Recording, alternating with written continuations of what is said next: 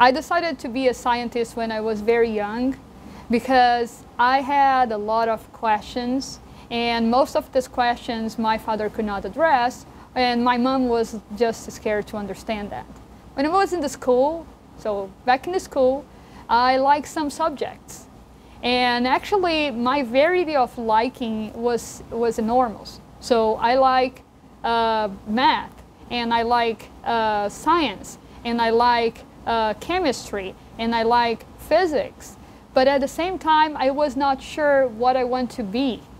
So when I started learning about science, I realized that to be a scientist, you need to have a lot of all this together. So in the college, I have, of course, a lot of physiology classes. I had a lot of biochemistry classes, biophysics classes, anatomy classes. But what I realized that really makes me a scientist and what is needed to be a good scientist, it's a combination of all of them.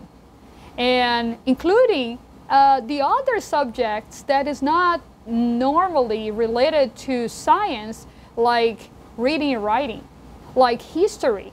So those additional subjects complement your knowledge and make you a good scientist, a person that can look the environment and thinking about how I can make that environment better. So when I decided that actually my goal was to make the environment better, I realized that I want to be a scientist.